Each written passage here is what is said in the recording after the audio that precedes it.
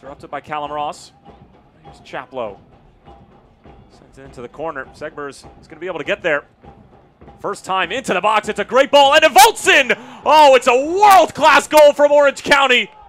Enevoldsen is first of the season, and Orange County have a 1-0 lead here at Taft.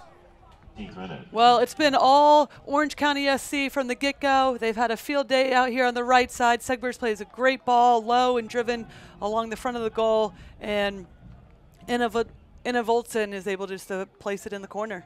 Past the goalkeeper, nothing the goalkeeper can do. Curling towards the penalty spot, it's there in the header. Oh, and a fantastic build-up from Orange County SC at the end of the Roughnecks wall. And it will be Chaplow to step over. Here's the drive from Quinn.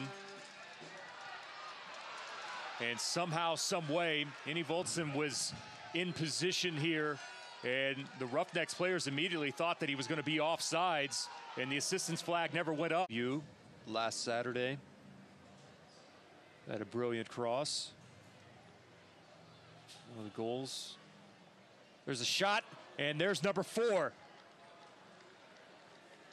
And Enevoldsen will come out of here with the hat trick.